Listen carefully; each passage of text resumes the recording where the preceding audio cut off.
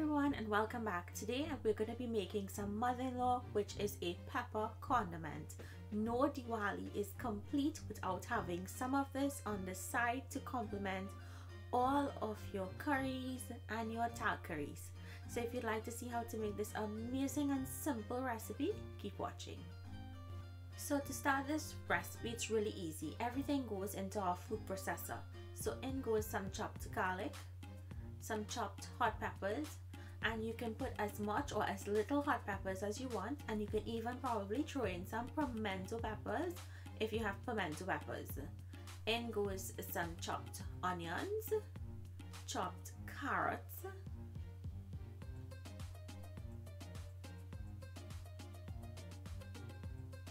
some freshly chopped bandania or culantro, and for a little sour element, some chopped mango. You can use pomsite or karaili, and we're going to give this a pulse until it has a very fine consistency, or you can blend it or chop it to the consistency you would like.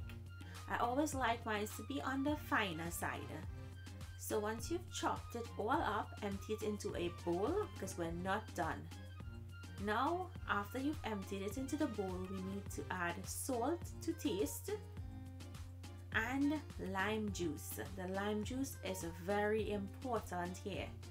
Those will be the two last ingredients you add in before this is ready. So that was the lime juice, and now I'm going to add in that salt.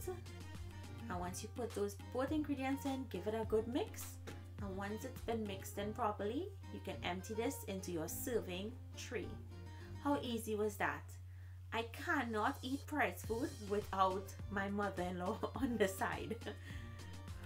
So I hope you all enjoyed today's recipe.